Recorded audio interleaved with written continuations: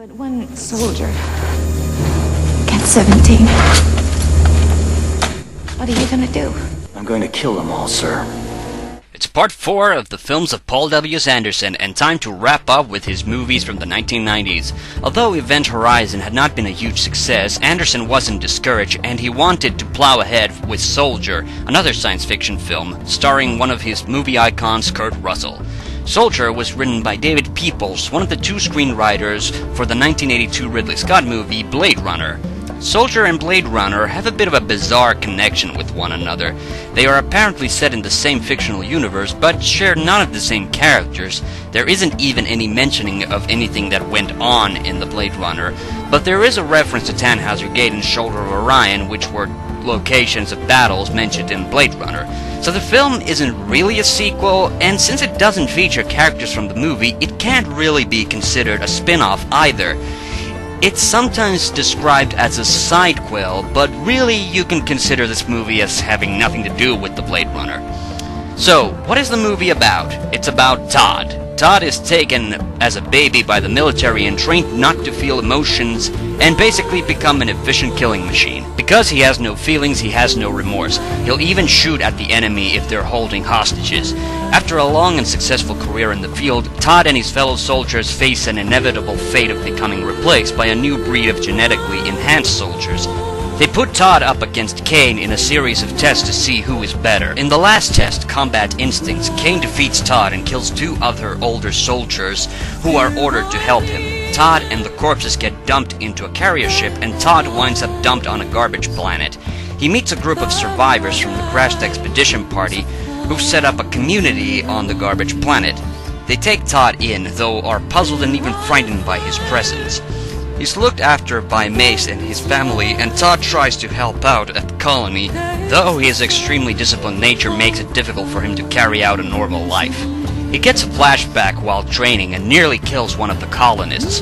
Afraid that he'll hurt someone else, the colonists oust him. However, his former commanders and the new genetically enhanced soldiers are making a sweep of the nearby systems as combat practice. They decide to kill anyone living on the planet because officially they're not supposed to be there, which is when Todd decides he has to save the colonists from the assault. Todd, of course, is the main star, and I have to say, one of the most fascinating main heroes in a Paul Anderson movie.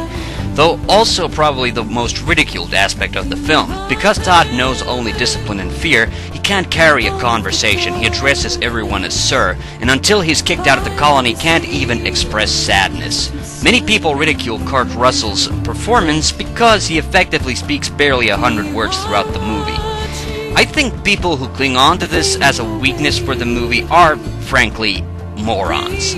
Russell stays in character well, and although Todd's abilities of self-expression are limited, you can always tell when he does something with a little bit of attitude. It's his physical performance which is the most fascinating. Jason Isaacs returns once again, this time as the film's villain, Colonel Meekum. He's a relentless asshole, completely confident in the superiority of his enhanced soldiers and also absolute in his demand for authority, which is why he's constantly pissed off at Captain Church, played by Gary Busey.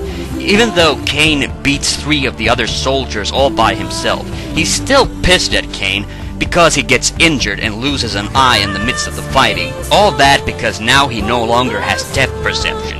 He's easily one of the best villains in Anderson's films, although sadly Isaacs doesn't get nearly as much screen time as he did in Event Horizon.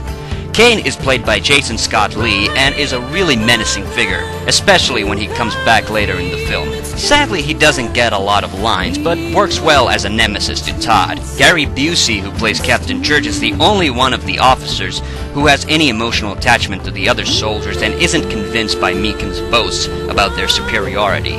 He's about the only officer in the film who is at least at all likable or seems to have any common sense, ironically since he's played by, well, Gary Busey.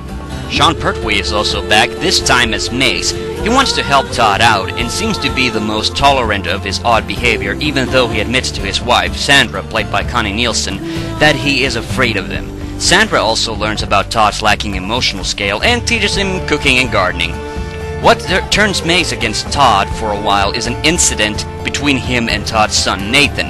Nathan is mute as a result of being bitten by a snake when he was a baby. A bond begins to form between Nathan and Todd. At one point, a snake comes into the house, and Nathan is scared stiff, but Todd tries to teach him not to be afraid and kill the snake with his boot. Unfortunately, Maze comes in and doesn't realize what's going on. The film also has an early appearance by Michael Chiklis as Jimmy Pig. Another odd name, but luckily not as bad as DJ Trauma.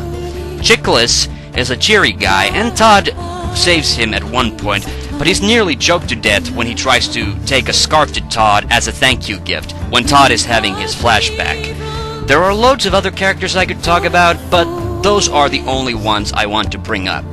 One thing that needs to be understood about Soldier is that it's not in fact an action movie.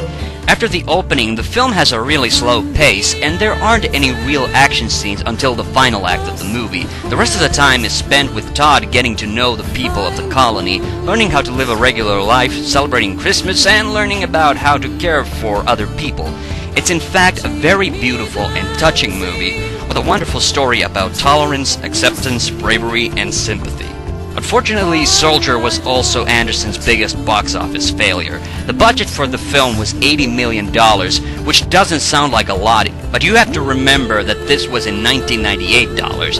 Today, we don't even think about how expensive movies actually are, because it seems that the average summer blockbuster is in the three-digit mils. But this was long before Avatar, long before The Lord of the Rings, and just before Episode 1, Phantom Menace.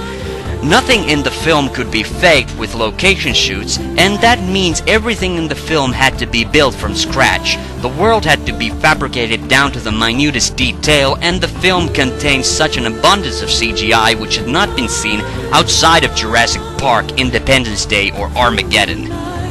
The main reason the film bombed, according to Anderson, was that Warner Brothers didn't know how to market the movie properly. Anderson's intention had been to make a science fiction film with a serious story, well-written character drama, and a milieu that would appeal to an older demographic than the typical 17 to 25 bracket. WB instead marketed as a sci-fi action film, a maneuver on the same level of idiocy as the marketing campaign for Final Fantasy: The Spirits Within. Because of this, it got a bad reputation, since most people thought they were going to see an action film and not a drama. And to top it all off, the film was almost entirely ignored by the critics, and the few that gave it the time of day almost universally bashed it. Soldier is a criminally underrated film, practically forgotten, and even looked upon with regret by Anderson himself. The overbloated budget was definitely the biggest reason for the film's failure, but I also think people have misjudged it immensely. It has been bashed, ridiculed, and generally simply not given the credit it deserves.